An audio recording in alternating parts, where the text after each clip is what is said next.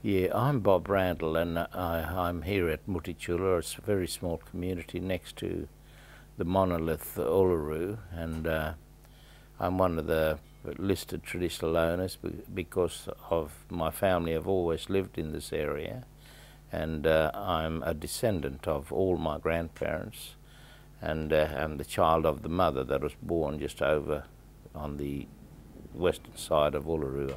I'm sitting in my little house on the eastern side, the sunrise side of Uluru.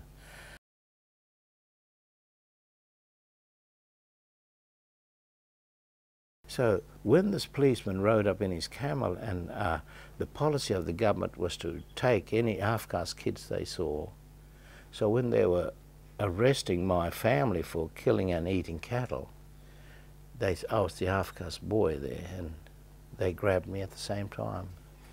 And then they put my family in chains, and they walked from Angaston Station to Alice Spring, nearly 200 miles. Yeah, about 500 kilometres today by car, we do that now.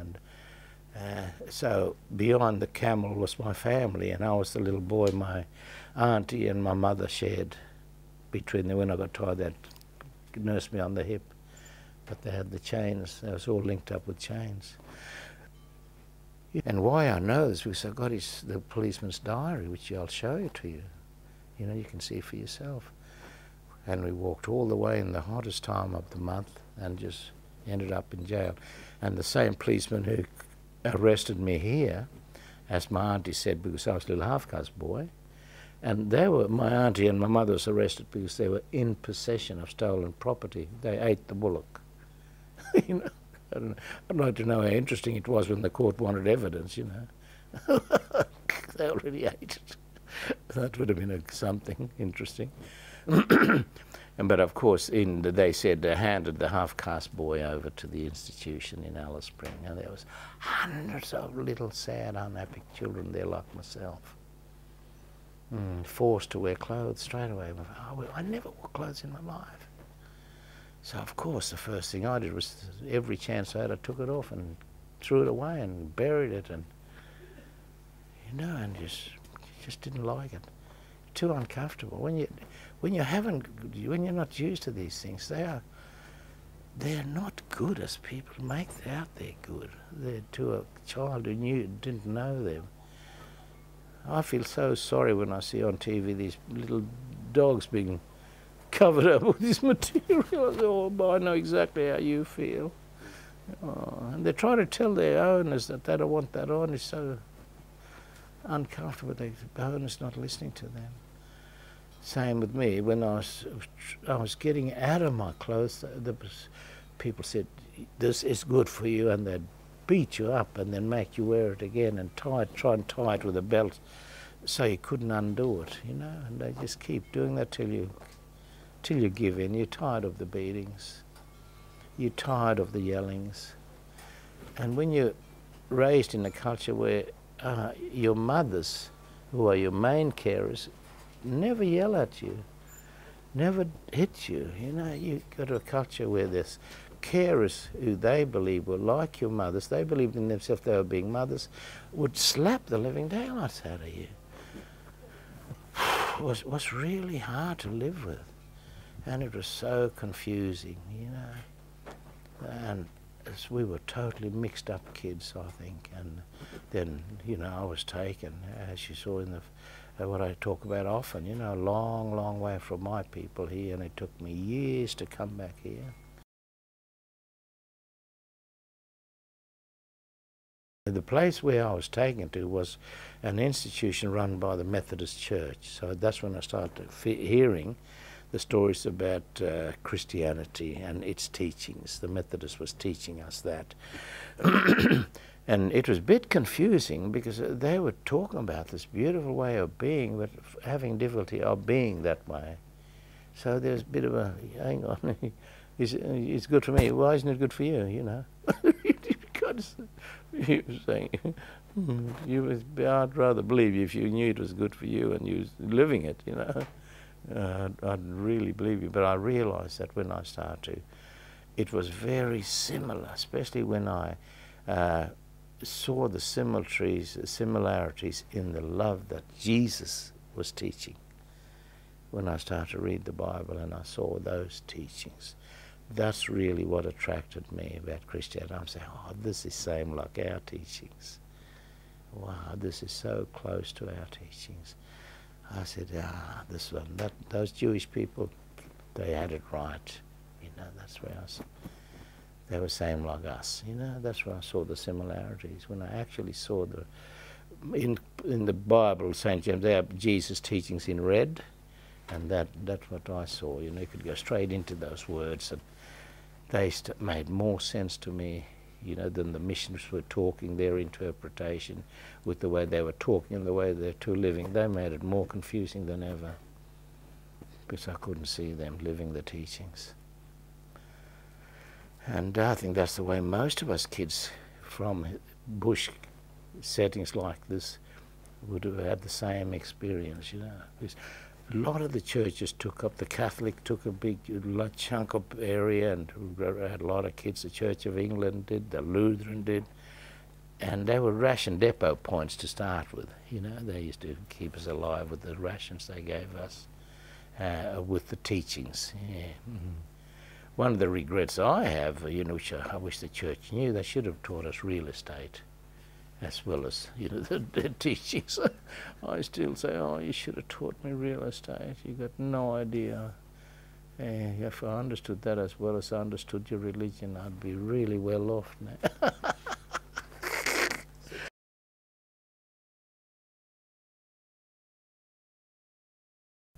When you were beaten, you felt really alone, because the other kids were terrified to go near you or help you, because they too was afraid of being beaten. You had to get this access of connecting with the Sun or Earth Mother as quick as you could, so that it could have a chance to comfort you. And you did it through these guys, through these trees, you know, through the animals, because they gave you that same sense. And sometimes we'd just lie on earth and just said, oh, I've had it, I need you to hold me. You know, and she would. The mother would hold you. And sometimes she'd just say to the son, I need you to hold me, Mum. And she'd hold you. We only had those two mothers. Our Earth mothers were taken away from. They weren't there. The people who said they were our mothers, the men who were our fathers, wouldn't even touch us because of our darkness. But the two mothers, the Sun and the Earth Man, they never ever rejected us, ever. And our family members, our brothers and sisters in the trees, were always there. And that relationship is so real to me that I never ever feel alone in the bush. As long as I can be on the earth and I can see the sun, I know I've got two powerful mothers caring for me, and old moon. It too has its place. It stands beside the two mothers, just supporting their needs. Whew.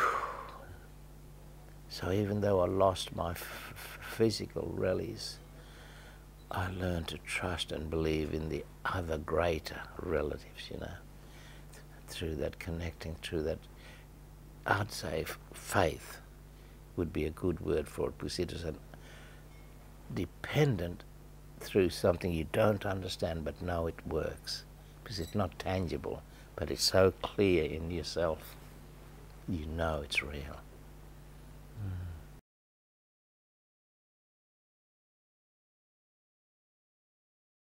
Faith is depending, you'll be looked after, even if you don't know what it is that's going to do. You know the planets?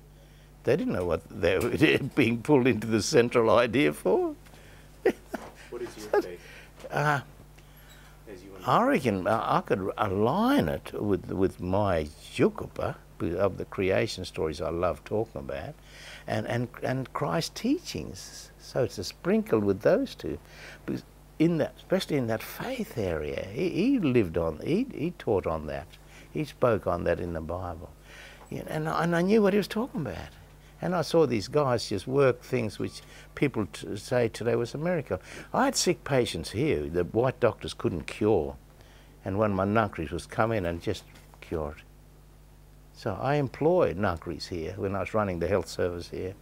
They were on my staff list because I knew whatever energy they were using, it very looked like faith. They didn't care much about tablets and cutting people open. It was just this thinking, just accepting that what will be desired will come. The good will come from what you're wanting the good to be. It's like a form of prayer. Because when we live that, you could just, you just, as kids out there, us kids make silly mistakes. We don't take enough food to feed us for a week, and we end up thinking we can go and back there in a matter of a few days, and we don't take a week allowance of ration with us, so run out of food straight away. So we got to live off the land. Now you got to go right back to faith for that. That the land will provide, and I reckon that took faith. When I start to understand what the word faith means, just believing in that what you'll have will be supplied by the greater energy source, which I don't know what was, but in my thing would have been Jugapa, and in my second, in my Christian teaching, which would have been God, because it would have been either. Because I started to believe there was two energy consciousness there, and what we call it in our native state, indigenous state here, and other people teach it there and have another name for it, it seemed to go back to that one beautiful consciousness, which I refer to today, which is so living and so loving that, whew, no matter what you want, if it's good for you, you'll get it. And how do you call that consciousness? I don't know, because it's a living thing. My consciousness is a living entity, like that idea that first started in that story of Jugapa. That consciousness or idea, the idea began, was a consciousness. And I refer them to as the one and the same almost. It came from out there, just out there, and we identified it so quickly. There's something there that's beyond magic, because it's real. But if you're not careful, you can refer to it as magic, and it isn't magic. It's there, it's real. But you have to try it and see.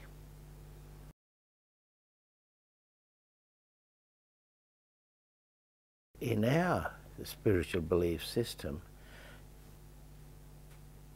both can be either can be separated if you're not if the physical isn't making the spiritual happy when they come together, living life, the spirit can leave, and that person then seems to be absent of something, And my whole, if there's a child sick, our healers straight away, especially our healers, say, might be that spirit not there. They'll say that straight away. The first thing they look for to make is share, is the spirit with it, or has it left from this child's behaviour? Margot, my workmate, was in charge of the unit where I taught. We all had to teach cultural awareness to the organisations in Alice. And her sister, she was minding all her sister's kids and took them home for the weekend. The kids were all playing throughout that household. Then Margot's father was one of those dads who really liked playing with children. He liked to participate and chase them and tickle them and grab them. But he was hiding in the house and he was wanting to scare them, And he waited till this little boy started running. Turn was running past, and as he ran past, he jumped out and, boo, that kind of thing. That little black boy turned white, Really reached a level of high fear. And nothing happened. He just caught him and played with him, and everything's still fun and level. And then the auntie came, and then the mother, real mother, came and picked all the kids up on Sunday evening to go back. home. Next day, her sister rang up and said, Billy boy's sick. Something's wrong with him. He's not well. And he got really ill last night, too out of sleep, that we had to really run him to hospital. He's in the ward now. He's up there, and the doctors are trying to find out what's wrong with him. And they can't see it, but they reckon he's deteriorating, whatever it is. It's something he's picked up on the weekend or anything. And we don't know what happened. Then they can't find out what caused his illness. And so they said, will you meet me at the hospital tomorrow to help the doctor in finding out what caused that little boy? And they said, you know, what do you eat in the meal, all those type of thing? It's anything unusual he may have taken, you know, to make him ill. They couldn't think of anything.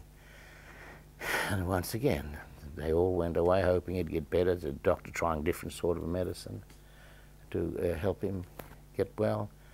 And then the third day, which was Monday, Tuesday, Wednesday, but Wednesday they said, he's really seemed to be getting worse. But when we've tried everything we know, we try to see if we find out what's the cause of it, and he's getting more worse. And one of the sisters said, has anyone called Nungari, Uncle Stephen, Nungari here? And they said, no, we forgot. Oh, well, someone sent for him, so they rang him up and got him in to come in from Santa Teresa. And when he came in mid-afternoon, this Aboriginal healer, he walked straight in. He said, the spirit's not there. What happened? And they told him the story. And then he said, take me back to where you had him for the weekend, because he worked it out. If he got sick Sunday night, then something must have happened that weekend. And the doctor said, I want to come with you for this one. I'll give you a lift. And he offered the lift, and the family, and the Margie and the mother went back with the doctor, and this Nunkari went back to the house. And they said, this way he was for the weekend. The yard, that guy walked outside in the yard first thing, you know, went around. Just walked out, just normally, as though he's looking for something. And then he walked through the house, and he went to this place where the vegetables were stacked, with onion and potatoes in the kitchen. And he looked, and he went over, and he picked up a child. And he said, I'll take you home. And he was nursing this child. And the doctor was there driving him back to Alice Spring Hospital. And then he went upstairs, put the two boys together again.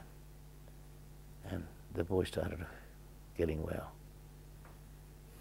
You know, a lot of modern people are looking at energy healing, and they're certainly going the right way, because it can be the absence of the spirit, especially if you do things which you shouldn't be doing. The spirit will excuse itself before it's meant to. It's supposed to stay till death do us part, you know, it's supposed to, but it can leave sooner. If it's a person, it draws back or away. The more uncomfortable it feels from the action of the desires of the physical, it'll make itself absent. Yeah, that's our culture. So we have these healers or nunkaries who look after that side.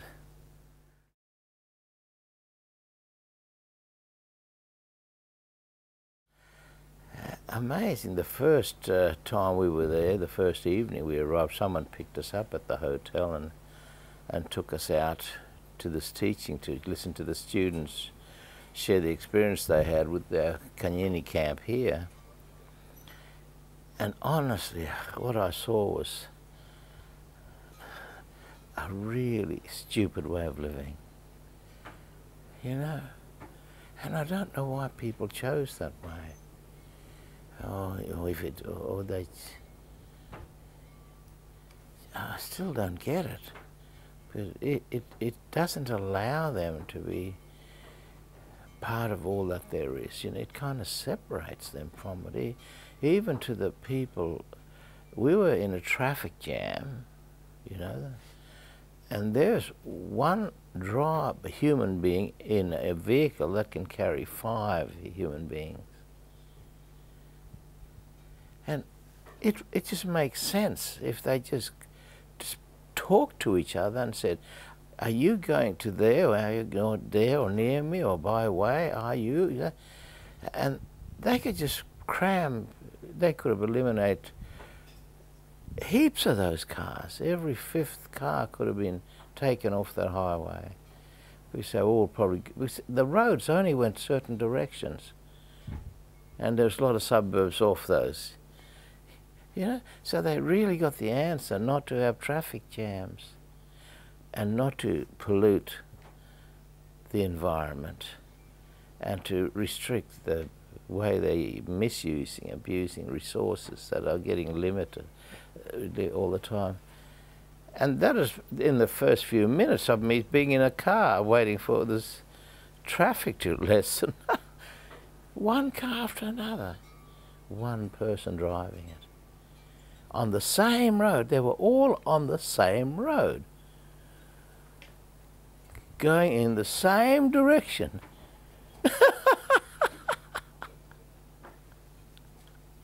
I said, and we are the smart ones? You've got to be joking. I said, all the teachings of how to live in, it comes from this country, from the bush, from whenever, and it would have been like that in the city when they first arrived there. There was Aboriginal people there. They could have easily have listened and seen how beautiful the country was. They're probably putting there, drinking out of the Yarra River from its bank, swimming in and out of it. You'd be terrified to do that now, you know. Oh, poor Yarra River. I was imagining it, you know, before any of the development there, how clear and blue it must have been. Just thinking, because I went to the very top of it one time when I was in Melbourne, and it's really clear, you know, the water up there. And you can still see little fishes, you know, and little water creatures living in that same water.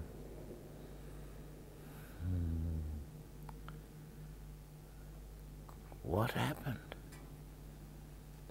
What happened?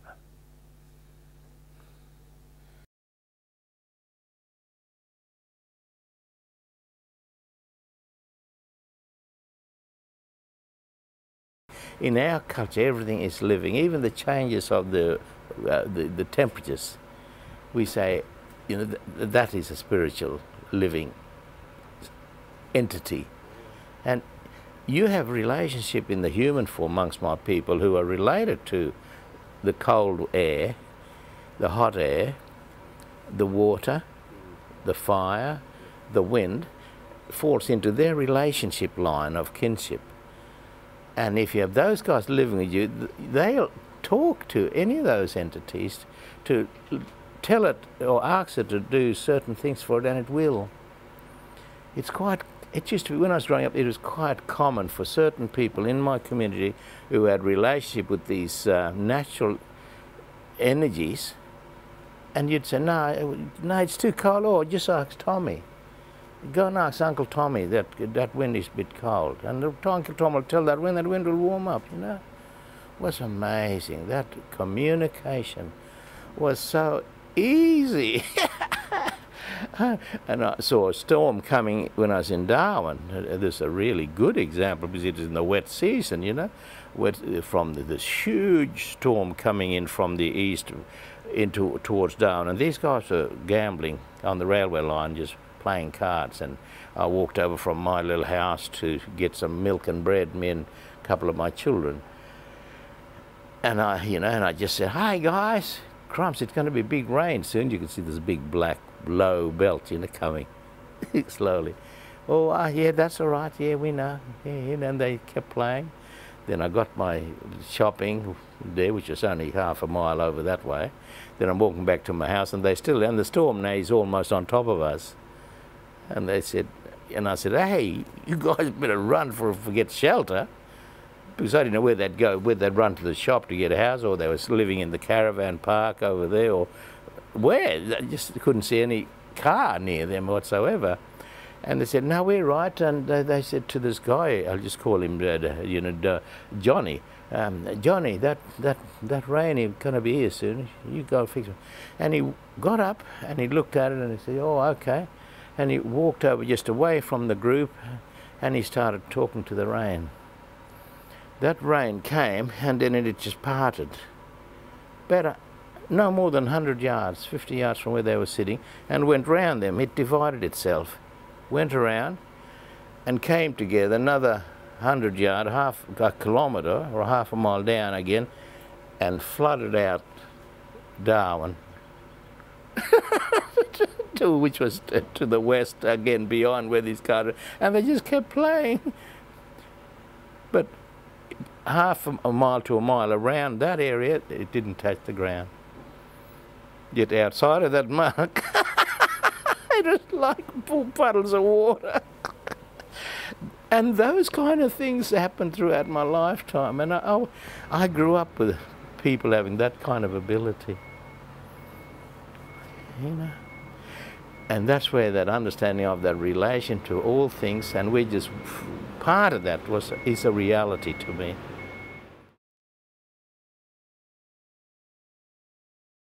That Brown-Skinned Baby song came to me when I used to work on an airways, a McRobinson Miller Airways used to be, Ansett Airlines used to be a competitor with the Qantas, which is only one which was second airline that you could use.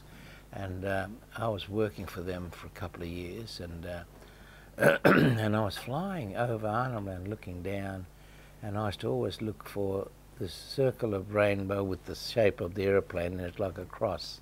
And because I was a Christian at that time, and which I am now, I used to really like looking for that, because it gave me a peaceful look and just say how beautiful the world was that was created for everybody on it. You know, I'd see it like that. I used to look at it like that. And I was looking down, and all of a sudden there's an empty chair right in that aeroplane, and it felt as though someone, then I looked and there was no one there, but then I got a song for you. You know, I got a song for you, this voice of that once, like a thought. Get your pen and paper, and I just leaned back and I opened my briefcase, got pen and paper, and I just wrote that song that I felt was being given to me at that moment. And I sort of related to when I went home and sung that song with the words and the guitar chords, you know, straight away in the tune. Straight away, and with the tears, wow, running down, you know. Because the first time I was reminded of the way I was taken, and I sang it when I got home that night, you know, with the people, and the effect it had on everybody there was just beyond anything I imagined.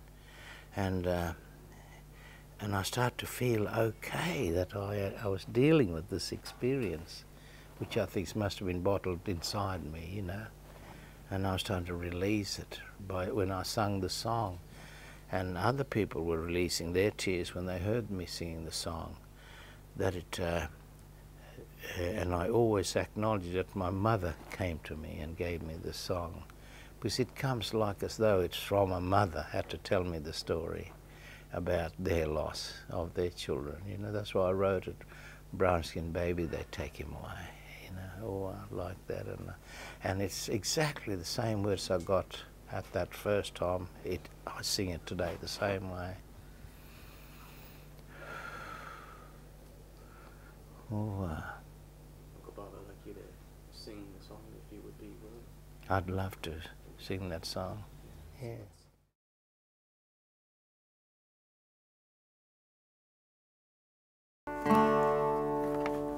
Brown-Skinned Baby.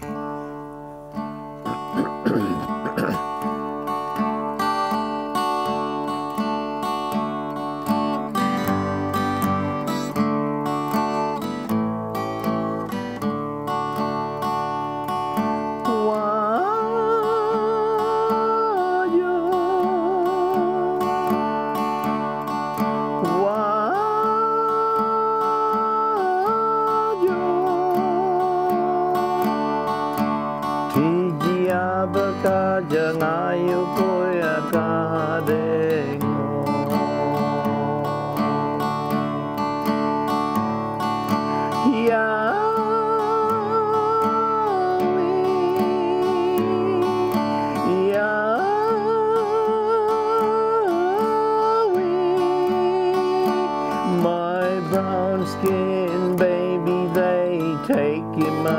away.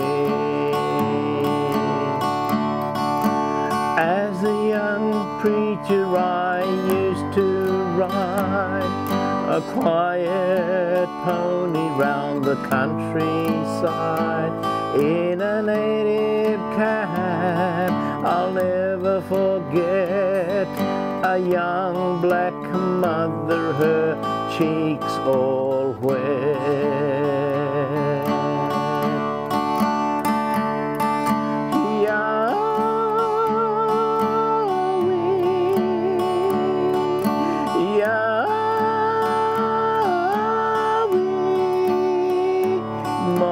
Brown-skinned baby, they take him away. Between her sobs I heard her say, policeman, take my baby away. From white man boss, that baby I have, why he let him take the baby away.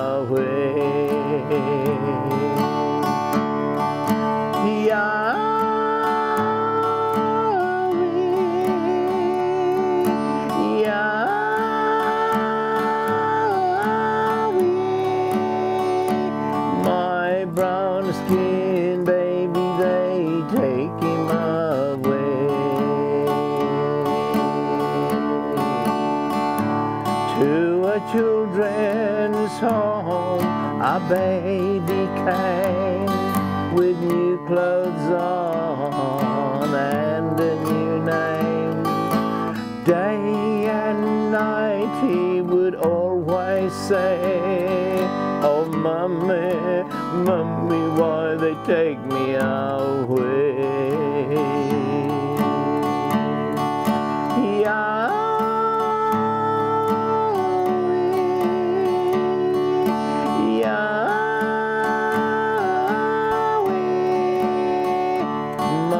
Brown-skinned baby, they take him away.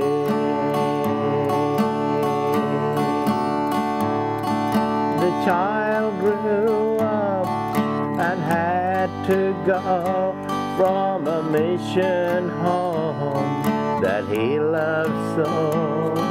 To find his mother, he tried in vain.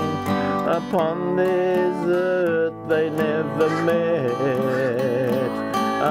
again.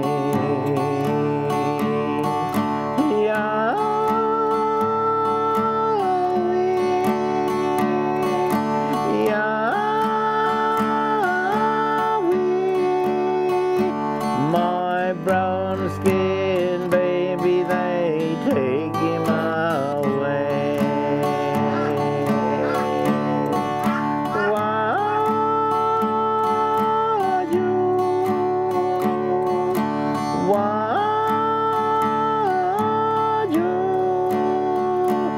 Tijia bagaja ngayo boya ka dengo.